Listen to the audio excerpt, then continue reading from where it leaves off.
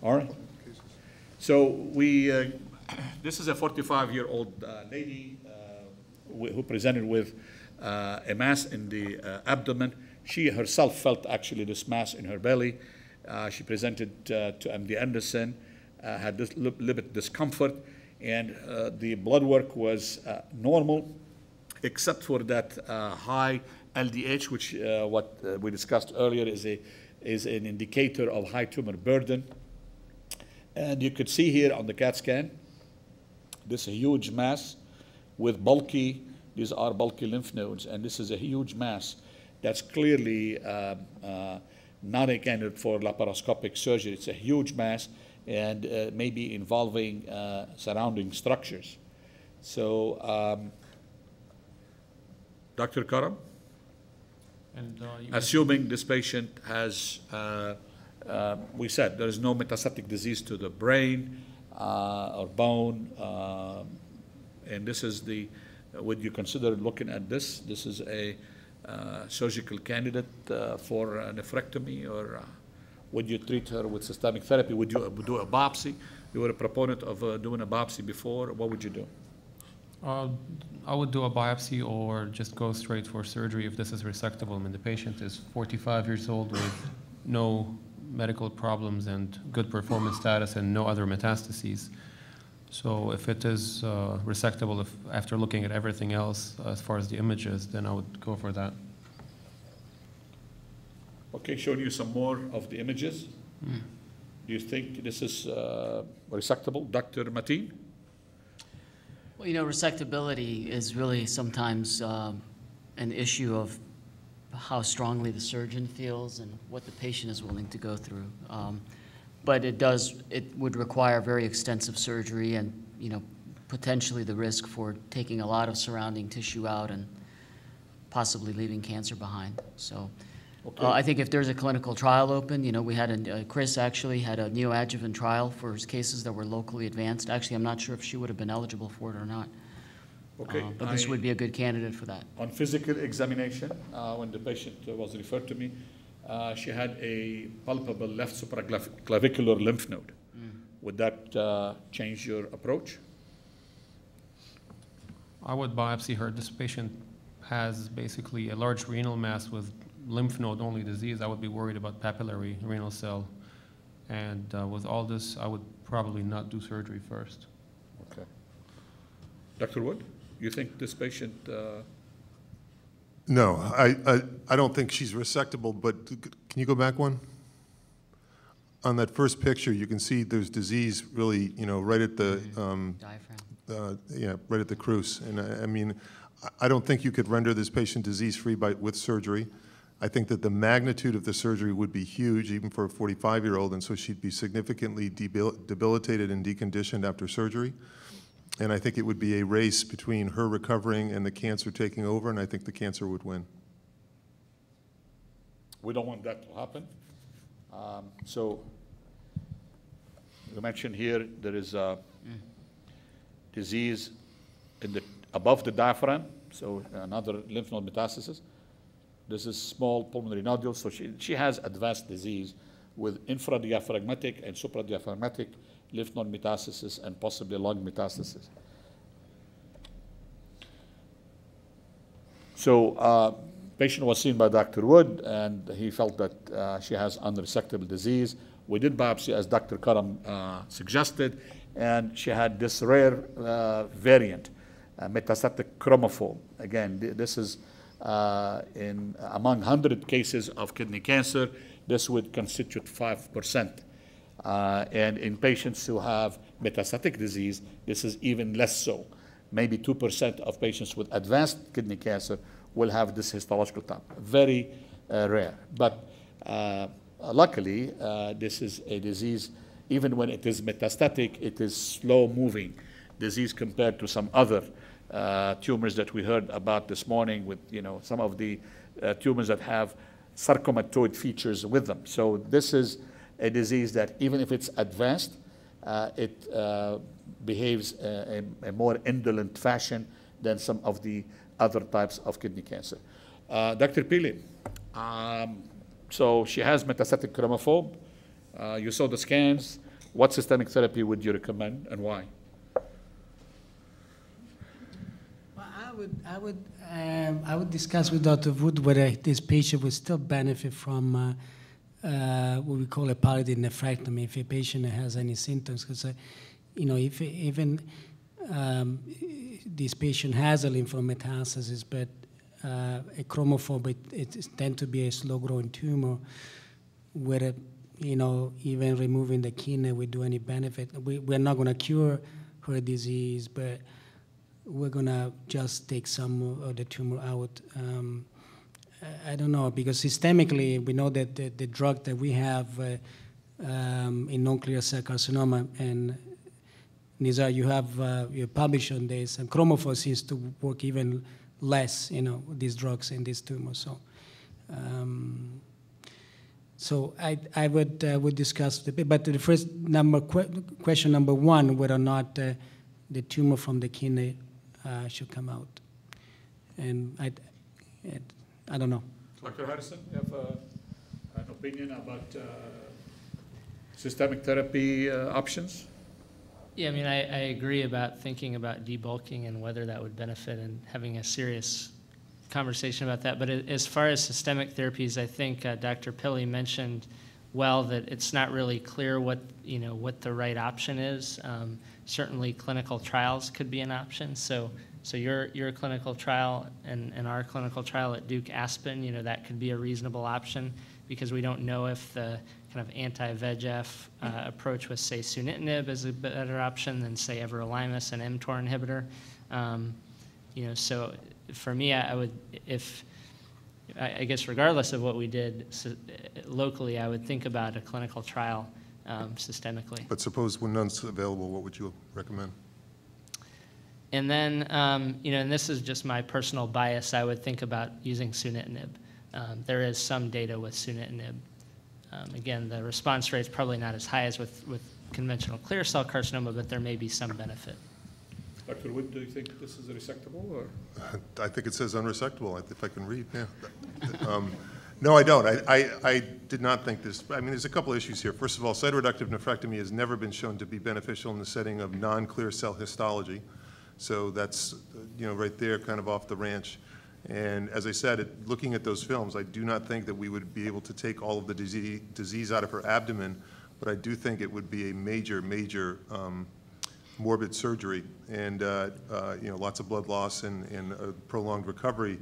And I think that it's very likely that the cancer would progress faster than her recovery and she'd never get treatment. Nizar, just out of curiosity, what was biopsied? What was it? Was it the primary tumor or the metastasis? It was the nose, I think. Okay.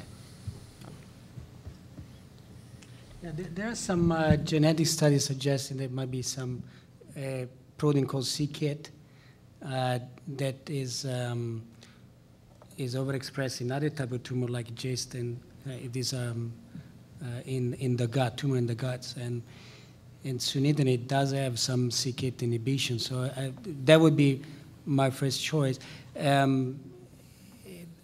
I think what we can say also about the debulking nephrectomy in non-clear cell carcinoma, I totally agree with Dr. Wood. But the question that the problem is these are much rarer disease than clear cell carcinoma, so we don't have the number of patients to be studied to definitely have an answer about. So in my practice, I still go case by case, even non-clear cell carcinoma, whether or not debulking, if a patient is symptomatic, again, with the idea that we're not going to cure it. But if it can be done safely, and of course I need to rely on the surgical expertise. So after a discussion with Dr. Wood, and he felt that the surgery is not really, the disease is not resectable. We did a biopsy and we proceeded with enrolling her on a clinical trial for patients with non-clear cell, the less common types. There are several of these non-clear cell subtypes. So she got enrolled on that trial, and she received sunitinib at full dose and tolerated it very well, and had a good response actually for about 1 year. And we'll show you some of the. You recalled how big the mass was and how, now it is definitely smaller, and the bulky lymph nodes here they are definitely smaller, and you could see that there is some plane now around the tumor where, the surgeon can go in and resect this with less morbidity and more confidence that you're going to be able to resect the tumor and maybe all the lymph nodes in the abdomen and render her NED without evidence of disease in the abdomen. So she had a good response. Dr. Wood, would you consider now surgery? Absolutely. I would take her and do a cytoreductive nephrectomy and do an extensive lymph node dissection, resect the nodal disease. Did the patient has the same response to the lymph nodes? Yes. The patient. Yes. She had a response in the left supraclavicular lymph node, as well as the retroperitoneal lymph nodes. The small lung nodules remained stable. And yet, as you see, she had a good response in the primary tumor itself. Now, these are technical comments, but this, I think, is potential evidence that sunitinib has a direct anti-tumor effect. Because if you believe a chromophobe is not driven by VHL and is not driven by VEGF, I think probably the sunitinib has a direct anti-tumor effect in this chromophobe patient. And I think through the c-KIT inhibition. Maybe or other kinases that we get inhibition, but to me that's compelling. Okay. But it's great response. Okay, Dr. Karam, Dr. Mateen, you agree with just go ahead, do an open nephrectomy and retroperitoneal lymph node dissection? Yes. Okay. Yeah. So patient underwent cytoreductive nephrectomy with resection of all the lymph nodes, and the pathology is on the slides: T3A, N1, M1, chromophobe or renal cell carcinoma with matted nodes, and she had an uneventful post-operative course, was discharged 5 days later, but she was readmitted 16 days after surgery with chylous ascites, and this is a complication that I will ask Dr. Mateen to comment on. Dr. Mateen, would you like to briefly comment on why this happens and how we treat this? Well, it wasn't my complication, but I'll still speak to it. Really? Just kidding. No, whenever we do these extensive removal of lymph nodes, this is one of the known side effects or adverse events that can occur. And basically, it's the lymphatic drainage, and some of it which actually comes from the intestinal area. And so generally, the good thing with it is that it's treatable. It just takes time sometimes. The first thing is to change the diet to a low-fat or non-fat diet or medium-chain triglyceride. In a lot of my cases, that's usually sufficient. If that doesn't work, you can try a drug, which is really expensive, and it's questionable whether that works. And then ultimately, if none of those things work and they're still draining, you basically restrict any form of diet, and you put the patient on IV nutrition, which obviously is kind of a big deal. But it can be done, and you can send patients home with it eventually, and in most cases that will suffice. But these can take time to heal, and unfortunately it's one of the prices that one pays with extensive surgery such as this.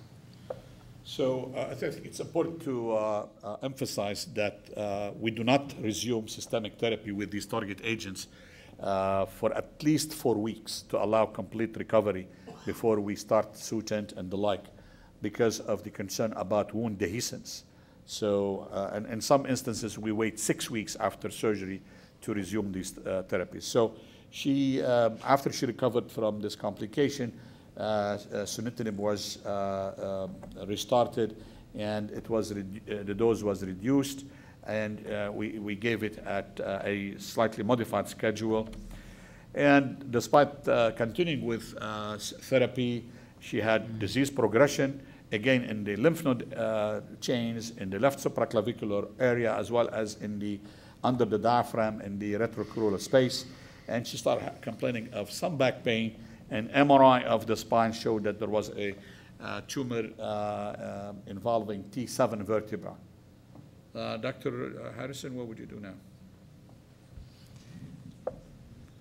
Yeah, I might consider thinking about palliative radiotherapy to the T7, and then as far as systemic therapy, again, it's unknown what to do. I might favor a mechanistic switch, meaning switching from a VEGF receptor TKI like sunitinib to some mTOR inhibitor, probably everolimus, which is oral. But I think no one knows what to do here exactly for sure. Dr. Pillay, agree? Local therapy to the spine and then systemic therapy? Yes, radiation and systemic. And again, I'm compelled. I think the response to sunitinib, at least initially, is pretty compelling.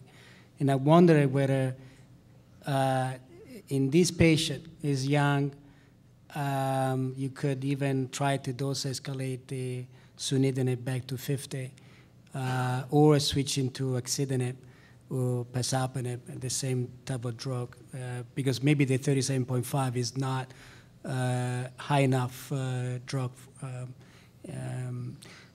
I would probably unfortunately, this patient is not candidate for immunotherapy. We don't know that, the new immunotherapies coming, the PD-1, has any role in this more rare disease. But I would probably try to dose escalate sunitinib or switch it to full dose pasapanib or axitinib. Well, we... because of the initial response. Yeah. So this patient participated in the clinical trial, as I mentioned to you, and we had 5 patients with this rare tumor, chromophobe, on the trial, and 2 of the 5 had a dramatic response. She was one of those 2 patients who had a dramatic response. So 2 out of 5, small numbers, but 40%, which is what we would expect of this drug or similar drugs to achieve in patients with the most common type of renal cell carcinoma, the clear cell type.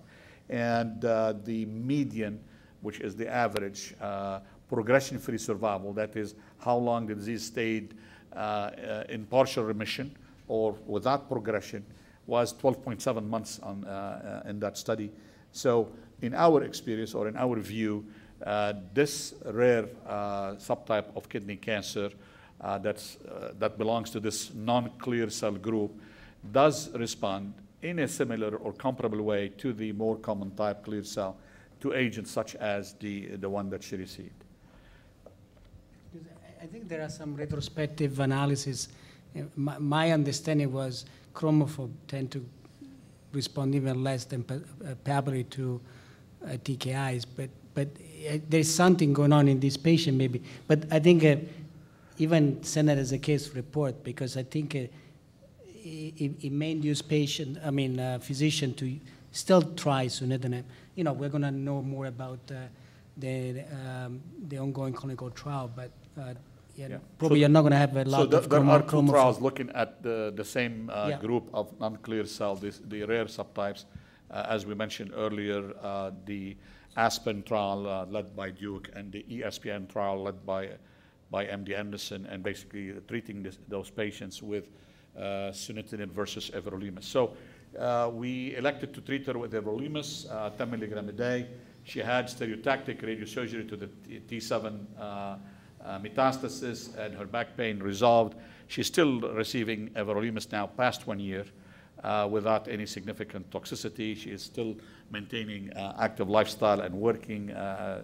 But 18 months later, while she's still on therapy with everolimus and her disease is under control, she showed up in Dr. Wood's clinic. He was happy to see her, but she said, no, this is not for me this time, it's for my husband. So she brought her husband, and her husband was diagnosed with kidney cancer. Mass will show you the scans. He had a left renal mass, a mass in his left kidney, and on chest x-ray and subsequent CAT scan of the chest, he has metastatic disease to the lymph nodes in the chest. The rest of his workup was negative, and the blood work was normal. Now, his review of system is negative, except that he has hyperlipidemia and hypertension. And here is the mass in the left kidney. And then here you can see the lymph node. Dr. Karam, what would you recommend? These are the only sites of metastatic Yeah, his disease? performance status is basically 0. Again, I would discuss the option, but to give you a brief answer, I would go for cytoreductive nephrectomy on the left side. Is there a possibility you could do a partial here, or? There is a possibility, but given that the patient will start targeted therapy probably after surgery, I will try to do the operation with the least possible side effects. And again, that doing partial nephrectomy in the setting of metastatic disease, it's been reported in at least 3 studies, very small studies, it's doable. But typically, these have been patients who have 1 kidney or 1 functioning kidney. So if the mass is small, I would consider it, but I don't see a compelling reason to do it in this patient. So you would do a laparoscopic robot-assisted left radical nephrectomy? Just a laparoscopic left radical nephrectomy. Okay. All right, Dr. Mati? Yeah, I agree. Okay, you agree? All right. The other thing I would tell him to do is put his house up for sale and move as far away from there as possible. All right, so the patient underwent a laparoscopic cytoreductive nephrectomy, and the pathology was consistent with T3A and 0M1 clear cell renal cell carcinoma. So different subtype of cancer than his wife, who had chromophobe, if you recall. He had metastasis to the resected left adrenal gland. Dr. Pile, what would you recommend now? If it's a candidate for IL-2, I would offer in the, if it was in Buffalo, I would offer in the clinical trial that we have. Okay, Dr. Harrison?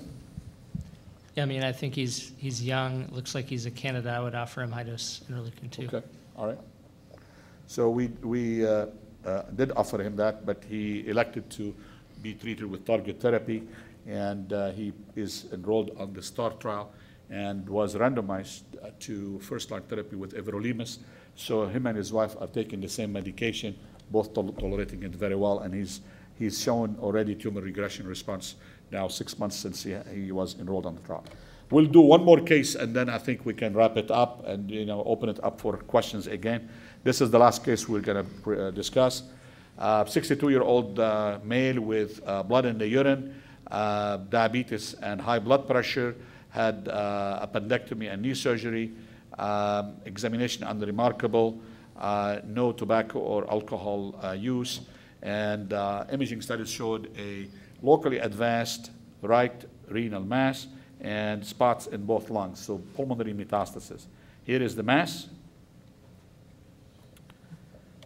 and then here are the pulmonary nodules, here and here, here. So at least several in both lungs. In addition, he has anemia, so low hemoglobin. The brain and bone were negative. Biopsy of this lung, one of the lung lesions, confirmed the diagnosis of metastatic clear cell renal cell carcinoma. So I think in the case of time, we'll just move on quickly here. So what he has is anemia, and he's presenting with advanced disease with primary tumor in place, so he has 2 risk factors. So he falls in the category of intermediate risk. So he has this here by the Memorial risk classification, as well as the more modern classification that has been developed in the era of target therapy. He has what we refer to as intermediate risk disease. So, Dr. Mateen, would you offer this patient cytoreductive nephrectomy up front? Yeah. Dr. Karam, different opinion? No, yes, I would still do the surgery. Okay, Dr. Wood, agree. Okay. My medical oncologist colleagues, surgery. Okay.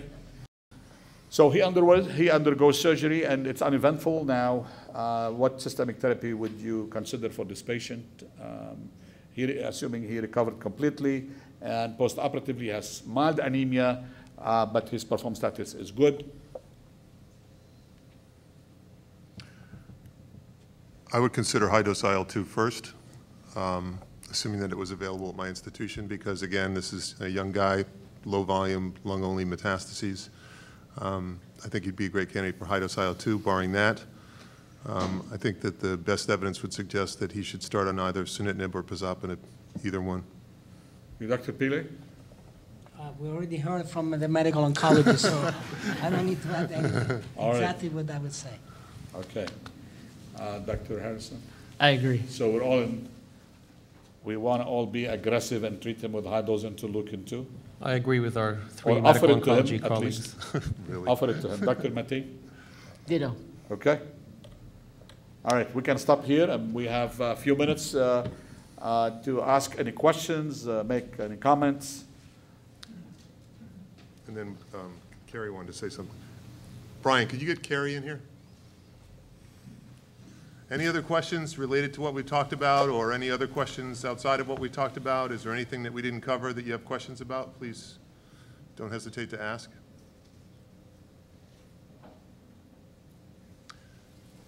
So what do we think about the format?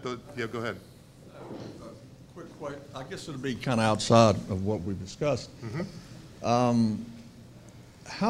concerned should we be as patients of the full implementation of the Affordable Care Act? Very. Any comments are welcome. Depends on whether you're going to continue having insurance or not. I mean, I think there's real concern. Yeah, I mean, you know, their concern goes both ways, and I'm not sure how much we want to get into this, but, you know, the problem is, which whether you realize it or not, all of you who are here probably have the luxury of being able to afford insurance. But the truth, you know, the ugly truth about medical care here is that there's two tiers. And there's a huge population of patients who get their care through the emergency room. And so, you know, to try to address that and at the same time contain costs, which everybody agrees is out of control, some of which has contributed, I think, you know, my personal opinion is that there's a preponderance of greed across the entire medical spectrum. And it starts with patients and doctors and insurance companies and politicians and drug companies. Patients want every test done sometimes. Doctors get insecure, so we order everything. So anyway, it's across the board, and nobody wants to give up anything. And so all of that adds to the issue of rising costs in care. But the ugly truth, and I don't know the solution, but the ugly truth about medical care here, as good as it is that there are patients who are dying from inability to afford care and from preventable conditions. Do y'all see the possibility of the cost of, I mean, these new drugs and where we've come is wonderful and it's great. It's benefited all of us. But it comes at a very high cost, again, as we know. Do we see that being hampered as far as these future? You know, we talking about things, we always talking about things upcoming. You know, are those things in jeopardy? You know, the research dollars, is that a hindrance? Is this going to be a hindrance on?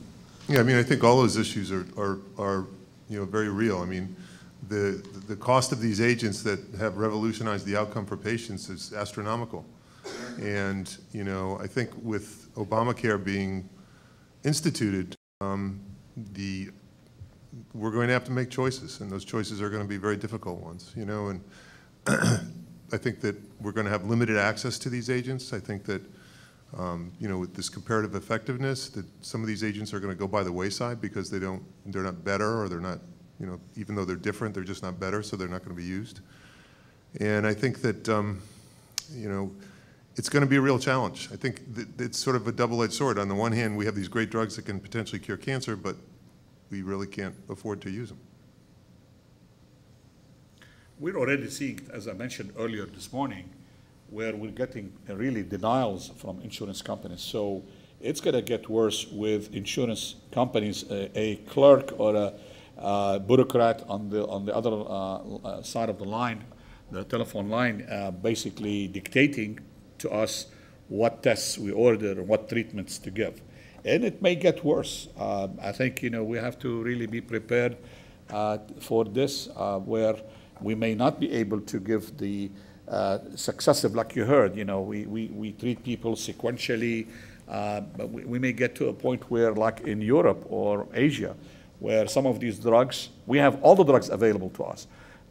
And in Europe, you know, they may have only 2 or 3, and they may not be able to go back using what worked for the patient in the first line for, say, 2 or 3 years. They cannot go back to that drug again because they say you can use it only once. So it's going to impact, there's no question, it's going to impact our ability to order tests and treat the way we think is best for the patient. And I think, I mean, the issue is that it's hard to have a frank, what we want to really have is a good discussion, and patients need to get involved to some degree, and the whole population, because everybody's going to have to give up something, and nobody wants to give up anything. And on top of that, you have this chaos created by extremes in both political situations, where there's basically a lot of unsupported claims being made for the sake of gaining political ground. And we all stand to lose a lot from that. And when I mean everybody has to give up something, in some ways it may mean physicians having to accept becoming middle-class people like they were back in the 50s and 60s. It may mean you all having to accept fewer choices, and maybe not having the option of paying several thousands of dollars for an extra 2 months of life. That sounds harsh, and I don't mean it to be harsh, but that's where that discussion, you need to tell us, is that worth it from a societal perspective? Listen, my family, yeah, I'm going to say, if it's my family, I'm going to say, hell yeah. But really, if we can distance ourselves and look at that from a global perspective, that's the kind of population-level decisions that, these are things people talk about.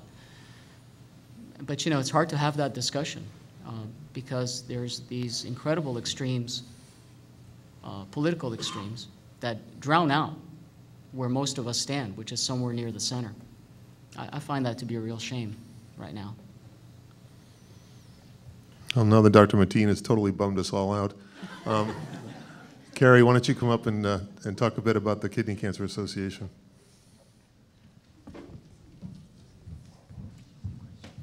Oh, is there another question?